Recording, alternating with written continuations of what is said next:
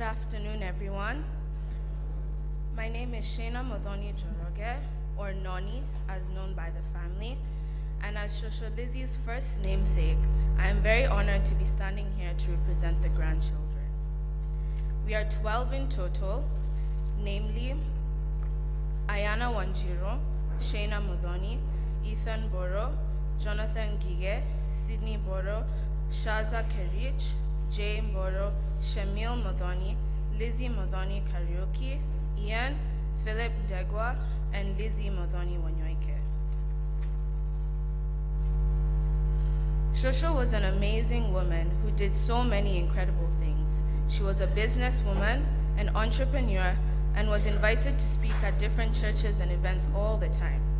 She was always on the go and saw great potential in everyone. As much as we admire her work so much, to us, at the end of the day, she was just Shosho.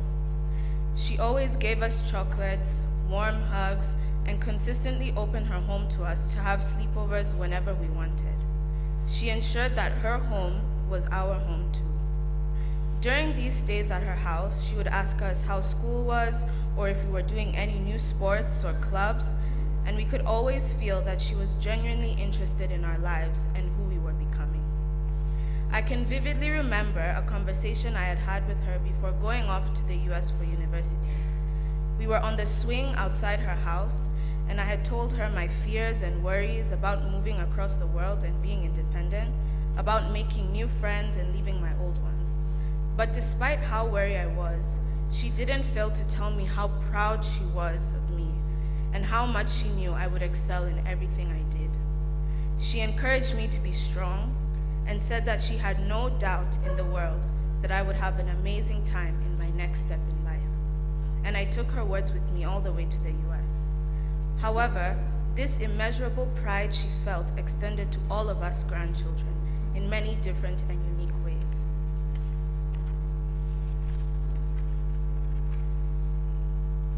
Shosho was a very busy woman, but never failed to spend time with us and show us how much she loved us. When such a busy woman makes time for you, you know you're special. Our Shosho was a very brag-worthy Shosho. I know bragging is not good, but as kids we couldn't help but say, my Shosho owns this, or my Shosho has done that.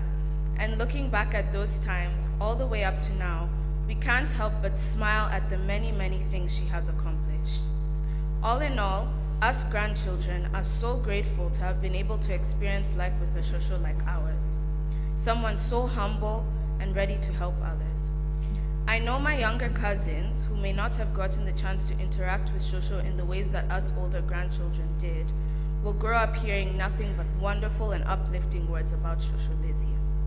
Shosho has taught us many things throughout her life, like how to have a generous heart no matter what. And although her loss deeply pains us, for the past few months she bravely fought through her illness, instilling a fighter in each and every one of us. When we look around this room, all we can think is how crazy it is now realizing that after her passing, truly how many people she positively impacted and how many lives she had a hand in developing. Although we now use the words she was or she used to be, she will always be our Shosho, a powerful, determined, and sacrificially loving individual whose absence will forever be felt. Thank you for everything, Shosho, and you will be missed dearly. May you forever rest in peace. Thank you.